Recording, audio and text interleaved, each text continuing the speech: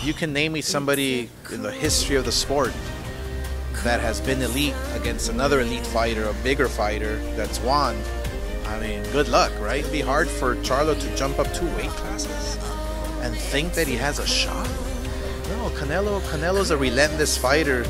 Not because he throws so many punches, it's because he just puts so much pressure on you, and he's a strong fighter. So good luck to Charlo, good luck to Canelo, but I have Canelo, you know, knocking him out, stopping him later rounds. The only one I could think of is actually Bernard, having moved up to face Tarver, right? When he went up to 160 to face Tarver at 175, that's the only one, you know, being the U.S. You also said that you believe Crawford can defeat Canelo, and Crawford's coming from even a little lower weight class. What is it that you see in Crawford that makes him so special that he can accomplish that feat? Well, look,